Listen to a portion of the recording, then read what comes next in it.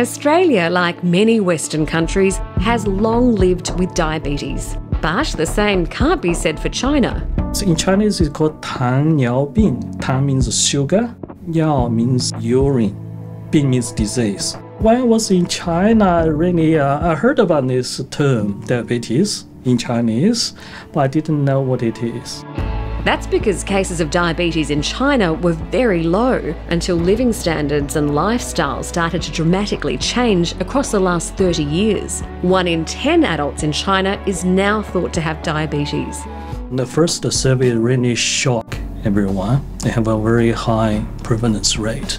Diabetes has become one of the world's fastest growing chronic diseases.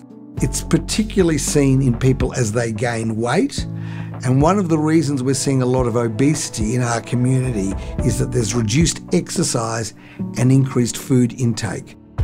When we eat, glucose is absorbed into our blood. The hormone insulin then plays a critical role in ensuring that glucose can be taken from blood and used as a source of energy. But for people with type 2 diabetes, insulin doesn't work as it should. And for people with type 1 diabetes, the pancreas either partly or completely stops producing insulin altogether. Without proper insulin activity, glucose builds up in our blood, leading to a condition called hyperglycemia, which is a major risk factor for a variety of health complications.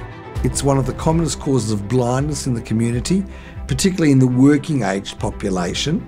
It's the commonest cause of kidney disease in the world, and it's probably the major reason heart disease has not decreased.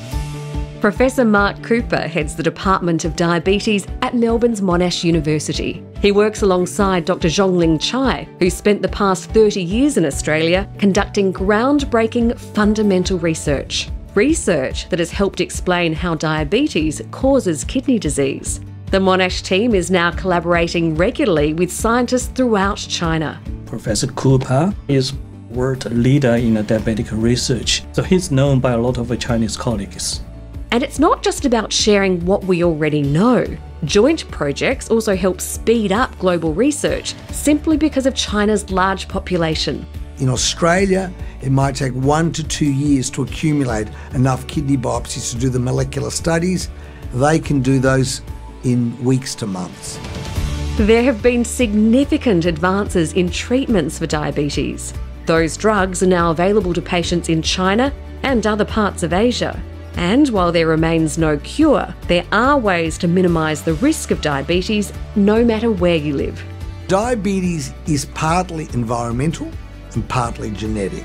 But in most people, some of the risk factors can be prevented or reduced. So regular exercise, a good diet, will reduce your risk of diabetes and will also reduce the risk of the diabetes becoming more severe.